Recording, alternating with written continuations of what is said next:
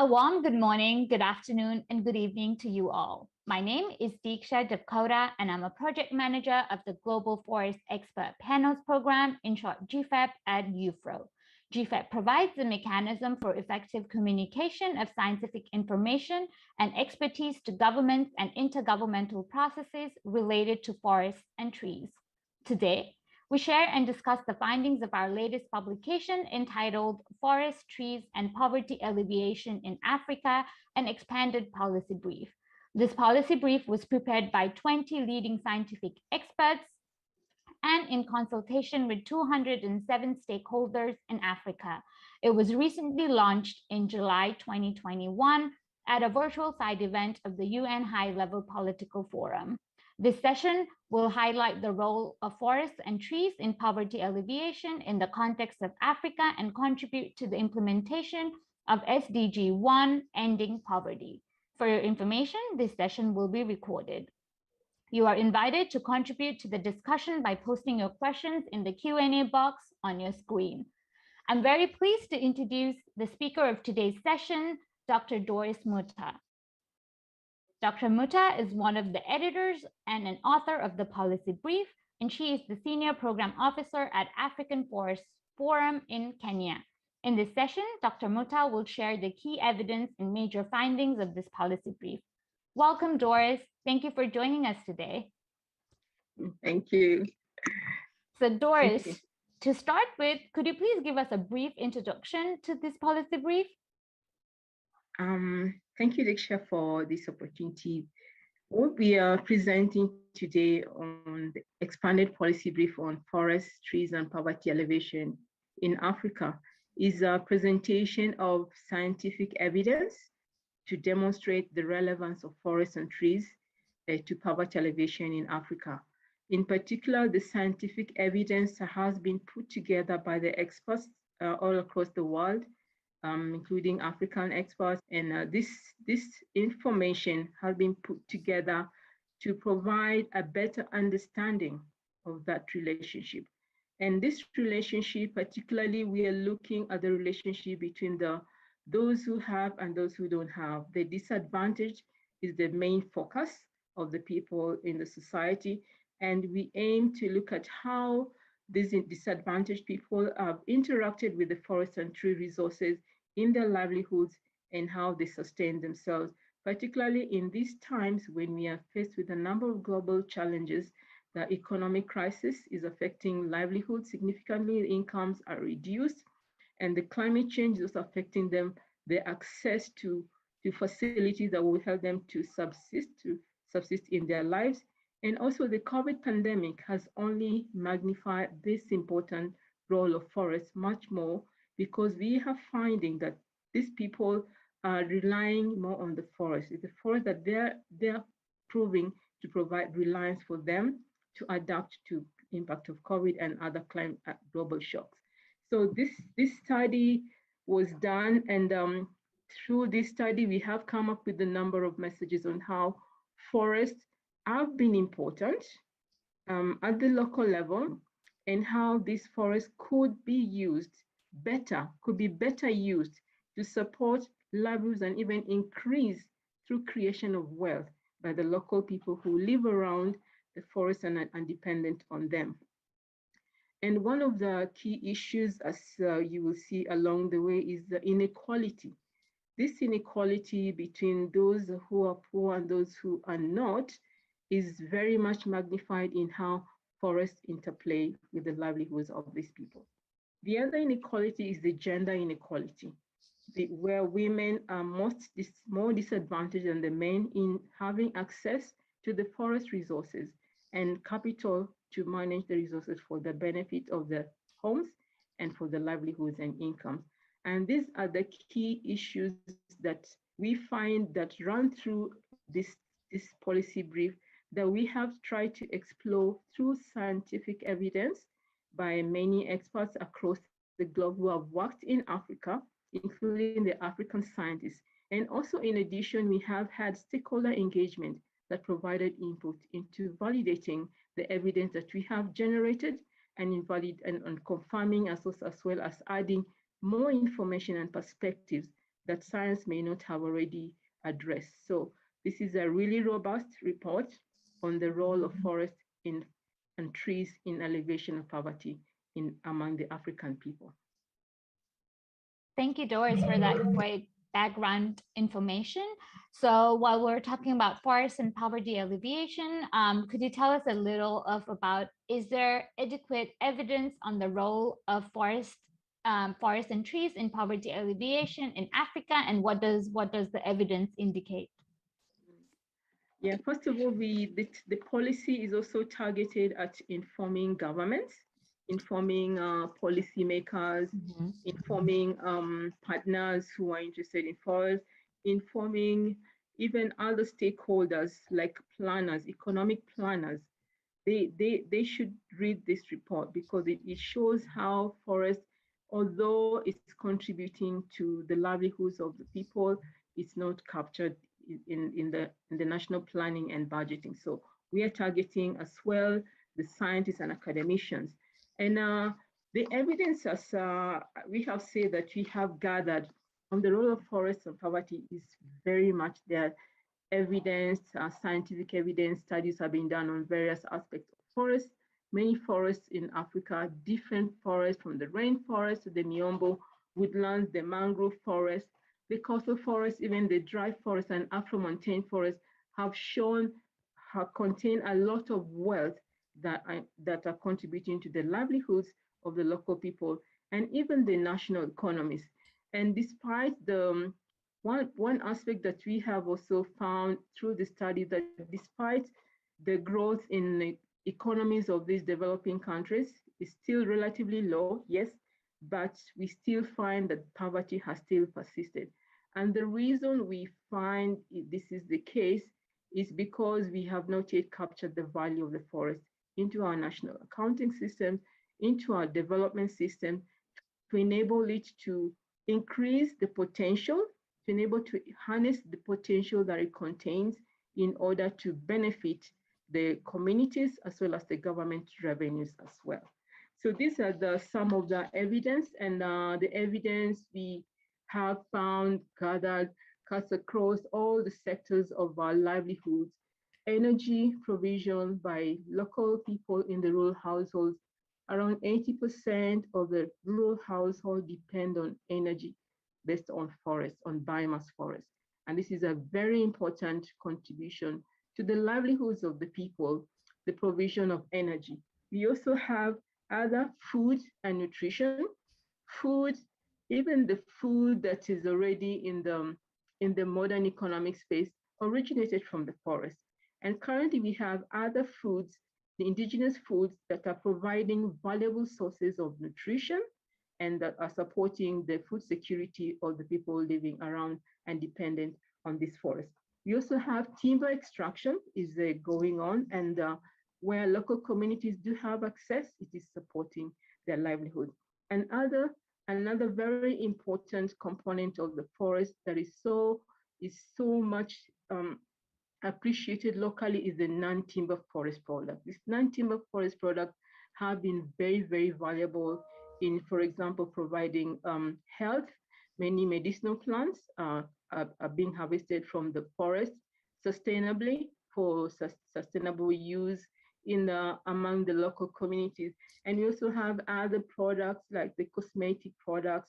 The basis for their use is based on the local use of these people. And that's why you can see how important these forests are in supporting the livelihoods.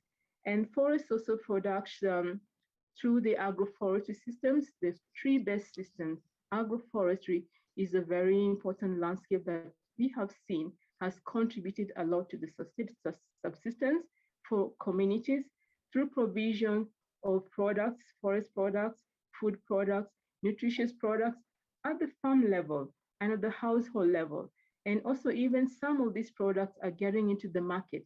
Thus, they are able to generate income for their own livelihoods and even to generate other development projects. We also have seen forests through agroforestry is supporting other sectors, is supporting agriculture through agroforestry, is supporting the livestock sector through the production of fodder trees and the life pastoral communities are benefiting from forests because of the use of fodder trees and other fodder species.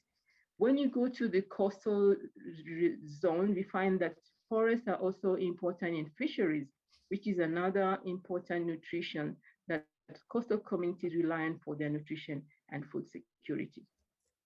Those are the main uses of forests that we have found evidence on. We've also found evidence on other, apart from, material benefits, non-material benefits, including cultural, spiritual, ecotourism, aesthetics. There is all there in the forest. And this is evidence that we have been able to establish that are very important, particularly this aspect of well-being by the local communities where people are sustaining their well-being, the cultural and spiritual well-being through access to the forest, like the sacred forest. And this is the evidence that we have been able to generate about the role of forests and people in poverty reduction in African countries. And these cases are all over Africa in terms of we found some of the non-timber forest products I have gone even up to the international market. We talk of the shea butter, we're having also honey, and all these are just show how much valuable these forests and trees to poverty alleviation, and also even beyond that to creating wealth for the communities and even creating income for the governments. If only government could take more attention on how these forests are better managed to ensure that the economy also grows with that. We are also talking about green economy pathways. And this is one very important way that governments could develop the economic green pathways to ensure that they have sustainable economies that are based on green economy, and therefore they have sustainability in the development of their country and of the peoples in their country. Great, thank you for that detailed information on the evidence of forests in poverty reduction. So now I wanted to delve a little more on the forest management strategies and programs that have been effective in alleviating poverty in the case of Africa. Could you tell us a little about such forest management strategies and programs? Okay, forest management, of course, is our main meal here, because we are foresters and we are advocating for the role of forests in economic development that would also, if given the rightful attention, would be very instrumental in creating wealth for the local communities and in reducing poverty in the continent. And of course, the important part is to make sure that these forests are sustainably managed. And through the evidence we have generated, we have come across forest management strategies and programs that have been useful. And I will just touch on a few of them. So one example of forest management is the community-based forest management. It's a very key, and participatory forest management is another very important forest management approach. And agroforestry, of course, is right in there. When you get off the natural forest, onto the farm, we have agroforestry and also forest landscape restoration. And for this to be effective, there are a number of mechanisms that need to be put in place. And these touch on levels to do with rights, and particularly important in community-based forest management and participatory forest management. It's about ensuring that the local communities or rural people have rights. They have access to the resource. They have access to the means to add value to that resource. They have secure ownership to even deriving benefits and keeping those benefits for them in a way that does not disadvantage them. So as I said earlier, inequalities are very much prevalent in some of these issues. And this leveraging of the rights is a way of turning that around, of minimizing the inequalities. So some of the rights-based levers that I'd like to mention are tenure reforms, which are very, very useful in ensuring access to the forest resource and also access to land. Land tenure is an important issue that gives that community member the security that wherever, if I invest in this land, I will be able to benefit from it, and therefore they're able now to be comfortable even to generate and add value to what their investments be, and in order also to ensure that those benefits access are secured by the local communities, whereas oftentimes we find that when it comes to access to the forest resources, there are those who are more powerful, those companies, those who are more wealthy, they do have an advantage. But one point that needs to be done to ensure that the community also are not affected by that elite capture. It has to be reduced to the effect that communities are benefiting more. So those are some of the issues that need to be addressed, to be thinking about when you're looking at these management approaches to forest, to ensure that the communities also benefit much, much more. And there are also other levels, for example, the regulatory levels. Regulatory levels are important in ensuring that law enforcement is done properly and that the illegalities are minimized, and therefore the loss is much less, which means that there is more resource accessible for the local communities to benefit from. And another area is another approach to management is the protection forests. Protected areas are also very important. You find that in many areas of the continent, these protected areas are also used as tourism areas where wildlife is protected and preserved, and it's available and packaged into as tourism destination. And tourism, as you know, in many African countries, one of the top earner of income for the country.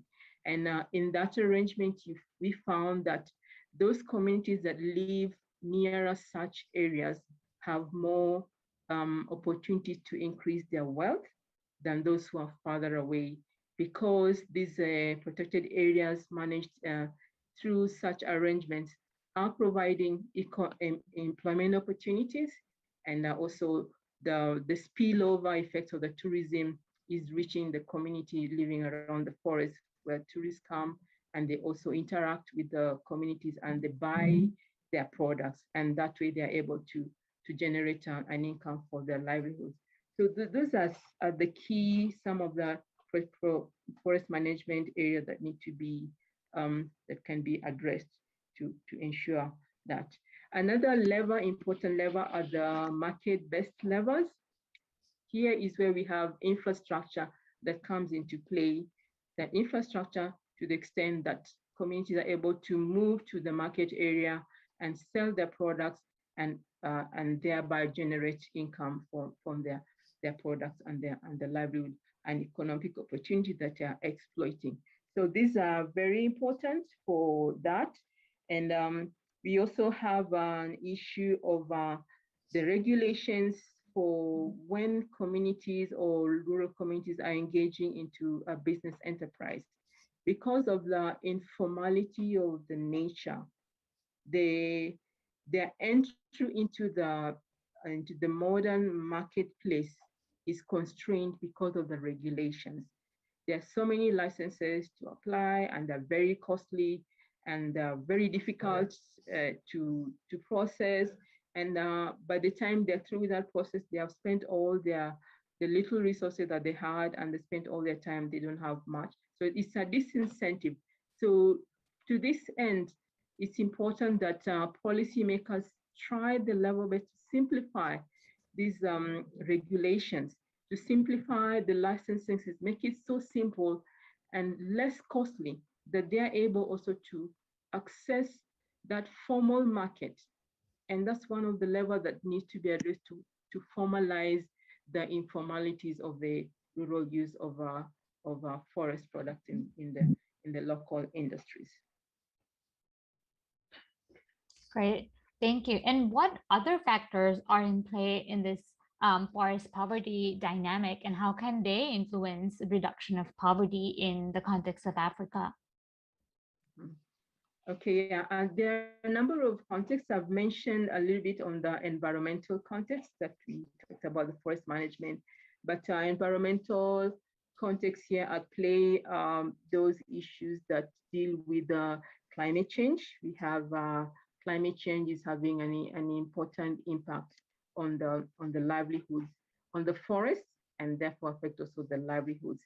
And also the related climate change policies need also have really need to also capture the forestry much more comprehensively, so that they are able to have strategies and mechanisms that ensure that the forest use is supporting the resilience of the local community, and is supporting through adaptation mechanisms, and also of course in carbon sequestration of the same for mitigation of climate change impact. That is on the environmental context. We also have the social context, which I have said, there's a population dynamics that are, and consumption is an important social context that affects how forests can influence, how the forest poverty dynamics can influence the poverty elevation in Africa. We have issues of rural urban migration that also has an impact on that. And also we have issues of where we have some resources that are so valuable, not only to the countries, but also the international community, that are leading to conflicts. And therefore forests become compromised because of the valuations. I'll say the valuation of the forest has not yet been captured comprehensively. And it's very important because this forest value is for today and also for tomorrow. And other factors, economic context, we have financing. Financing at the government level to forestry is very, very low. And I must say it's mostly is less than 1% of the government funding to any other sector. And we have many of our forest management institutions that are underfunded, and therefore they are not able to really be effective. And if they are facilitated more, financed some more, they will be able to provide an environment that community can generate even benefits, much more benefit from the forest. And we also have the global finance. Access to global finance for African countries has also not been very adequate. We have issues of much less access to global funding than in any other region. And this needs to be improved. We also have the global market dynamics, where we have many of the products coming from Africa, demanding more and more of products that have been found to be responsible for deforestation. For example, plantations of rubber, plantations of cocoa, and the palm is driven by the international market demand for these products. And because it generates good revenue for the countries, it therefore provides an incentive for more and more growing of those products through the plantations. And plantations are always often at the cost of the natural forest. So these are some of in the economic context that are affecting the forest poverty dynamics in Africa. There's also I have touched a bit on the policy and the political context, where we have the elite capture, which I've talked very much well. This is also one factor that needs to be looked at to minimize the inequality between those who have and those who don't have access to capital and others. Illegal logging and corruption is also another lever that should affects that. And property rights, and also protection of technology and access to technology. Also, one aspect also would be important is the recognition of the use of traditional knowledge on forest products. That is very, very important to unravel many, many more benefits for the forest that would help the local communities to improve their livelihoods and increase incomes and create even wealth. So those are the other contexts that we have generated evidence, scientific evidence on, and it's all in the policy brief, expanded policy. Thank you. And finally, what key messages would you like the audience and relevant stakeholders to take away from this policy brief? Yeah, thank you so much. That's a very important question. We have a whole executive summary in the policy brief on key messages.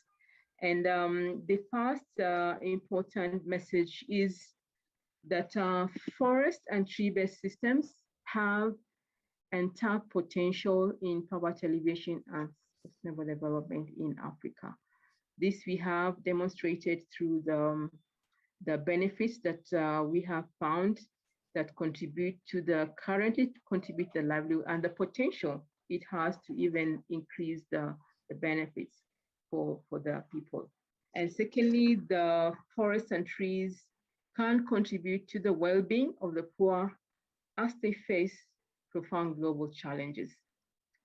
And in this context of current global challenges, forests are going to play a more and more important role in supporting local communities to mitigate the impact of these global challenges and generating.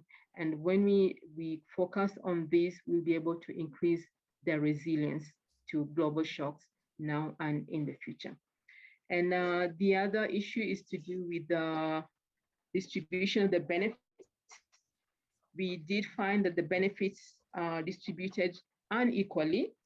And this is one message that we have to take home and think about how to minimize these inequalities of benefit among the human people.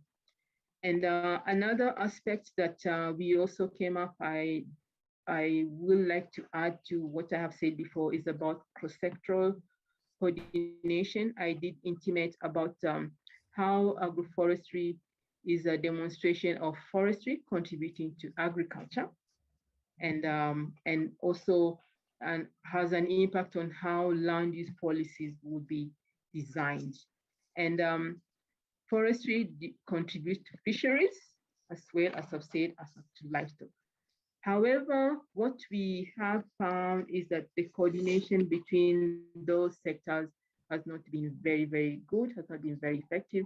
And this cross-sectoral coordination in land use policies would be able to avoid a lot of conflicts and minimize the costs that are being borne by the poor.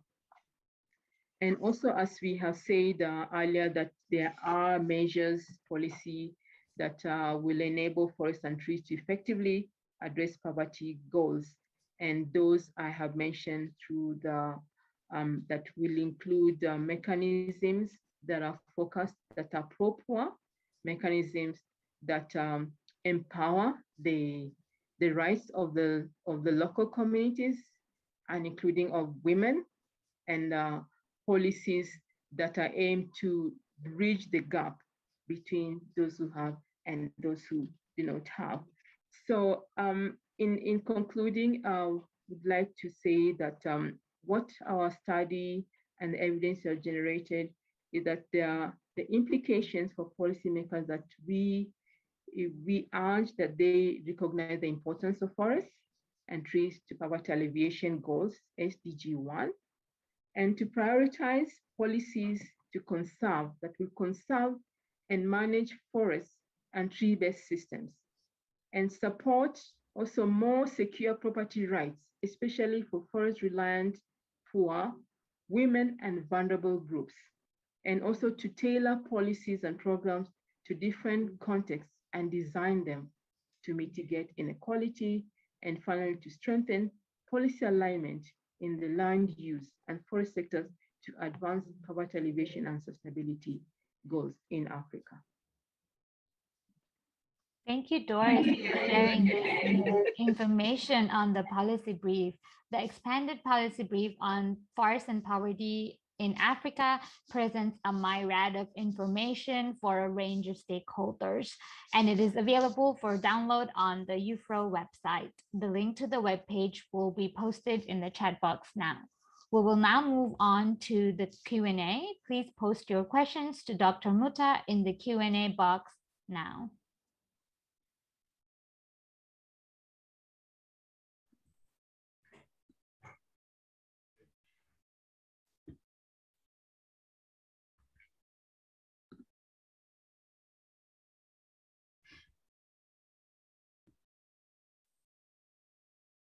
Again, please post your questions for Doris in the Q&A box now. We have about 15 minutes for questions and answers with Doris.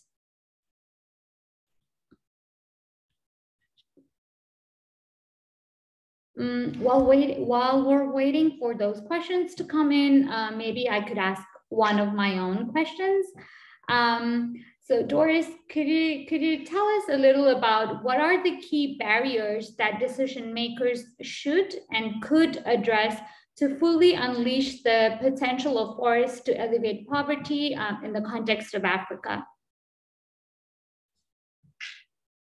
Thank you, Diksha. Thank you for this opportunity once more again to share on the expanded policy brief on forest poverty alleviation in Africa. To come back to your question about the barriers, as I already highlighted in the video that there are a number of constraints, a number of challenges that are constraining the ability of harnessing the potential of forests to address poverty alleviation. That are constraining local communities' access to make an income and also creation of wealth. I'd like to list just a few of them. The first one I would wish to list is on the issue of the social structure. We have, as you said, we say there's the elite capture. Elite capture is one really potential barrier that is limiting access by the poor to access the opportunities to make an income from forests.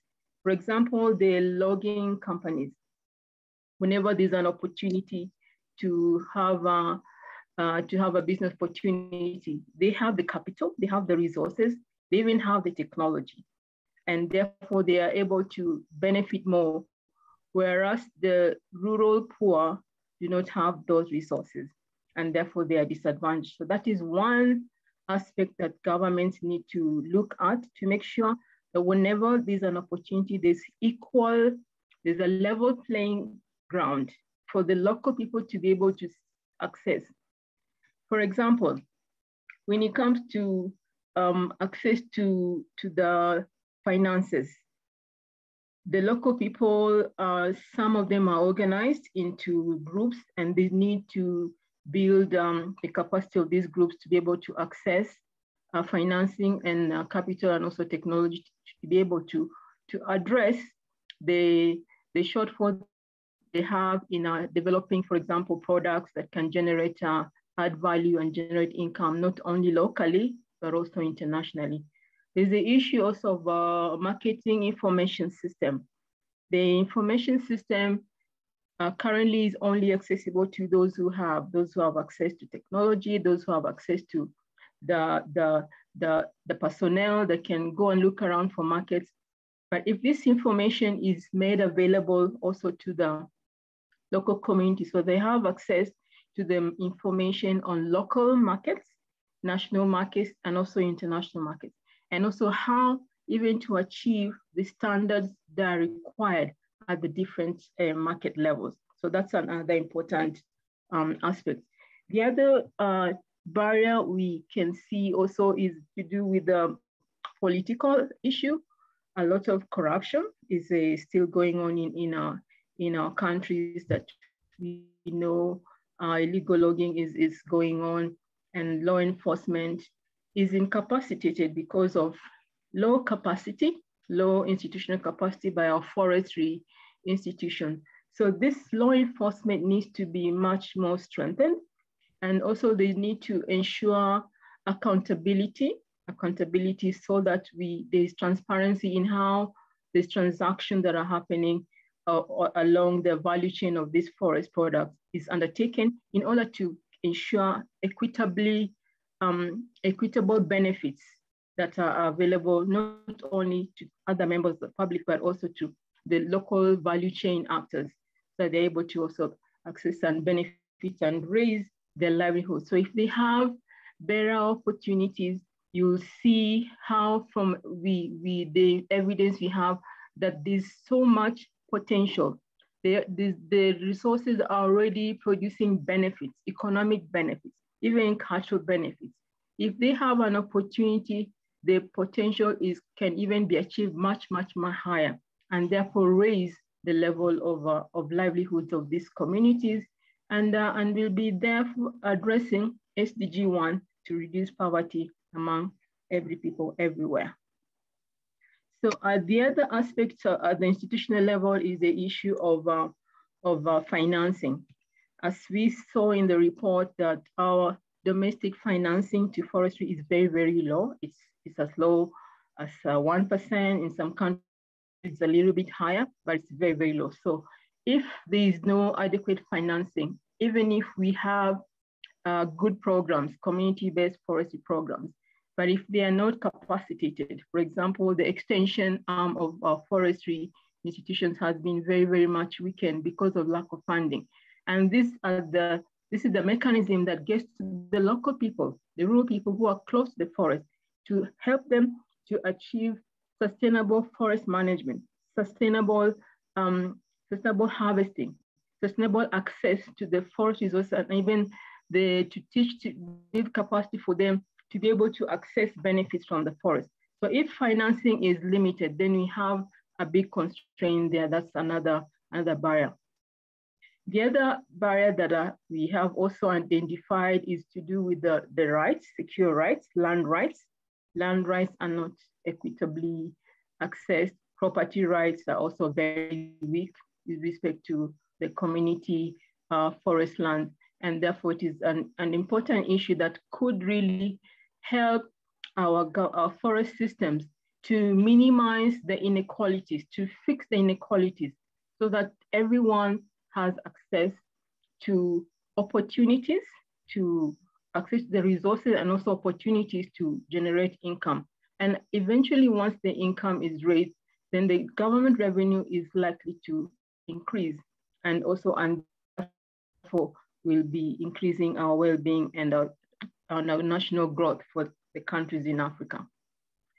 Also, there's the issue of benefit sharing. Benefit sharing is still an issue that we have found to be very important, but we have not done enough. Intellectual property rights are still skewed towards international companies because they have the means and the access.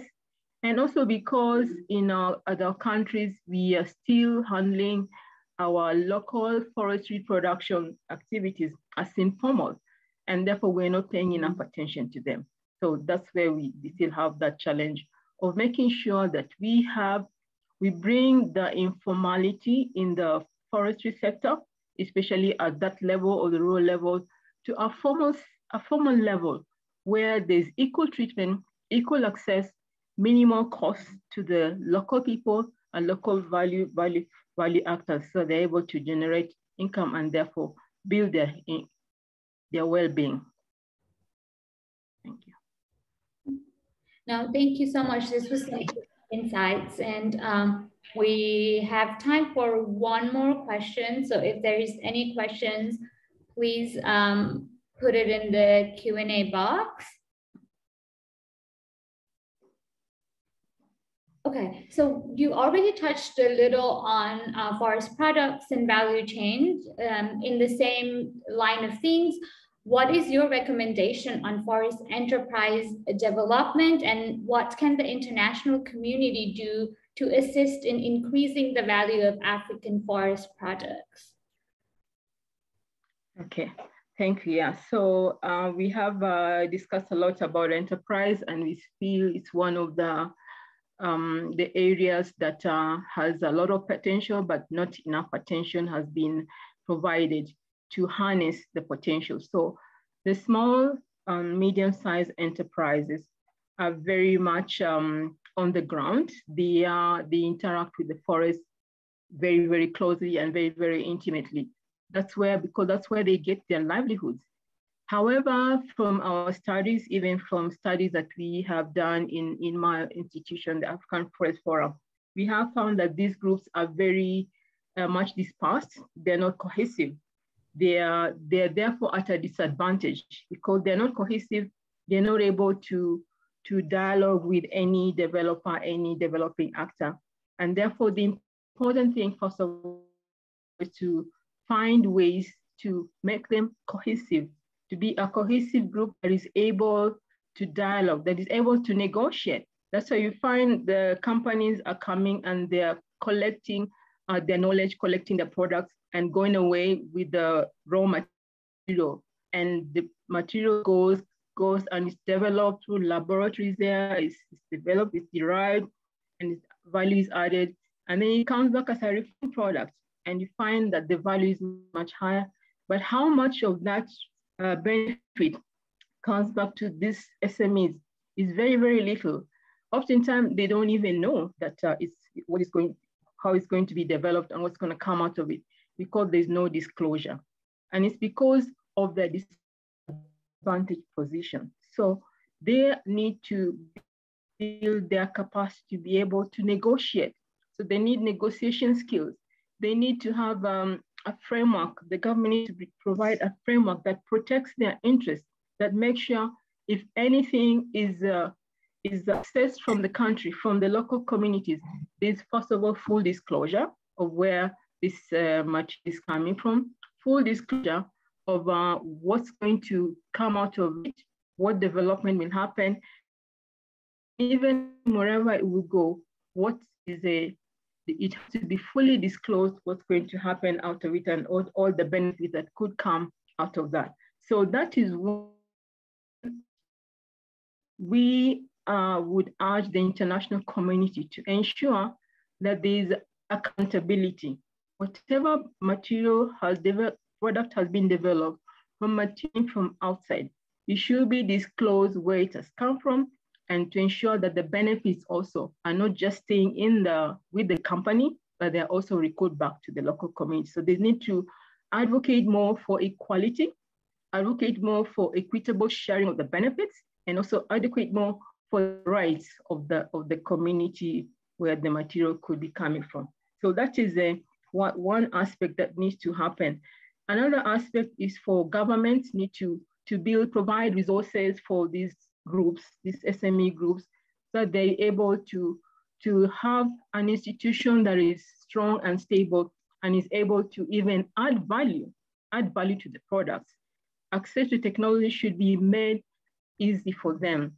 Government should provide subsidies for them to have technologies that they can use to process and add value to the products, and also assist them to market the products so they're able to generate more revenue. And when they are formalized, as I said earlier, formalization will be very critical. When the benefits do come back to these groups, they will be captured in the taxes that goes to the government exchequer. And therefore that becomes a win-win arrangement for the SMEs. And also it's important also to build the capacity of these groups to be able to access financing, not just from government, but also from other financing institutions, so that they're able to be accountable to whoever is giving them credit, so they're able to generate enough revenue, enough benefits, that they're able to maintain that relationship with the financial institution. So financial management skills will be important for this group. They need that capacity building. And this would be also important for the international community to provide funding, that can support such groups to even develop bankable projects that they're able to generate and build themselves as a subsector of the economy of the countries in Africa. And this way, the resources will be beneficial not only to the local people, but also to the countries, the national economy wealth.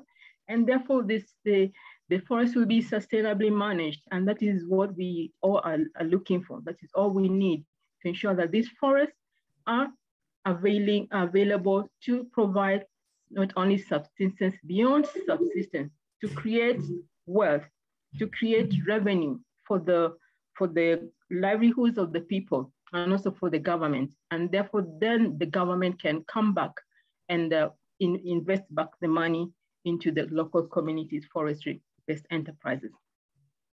Also, another aspect that we know that the activities are very informal.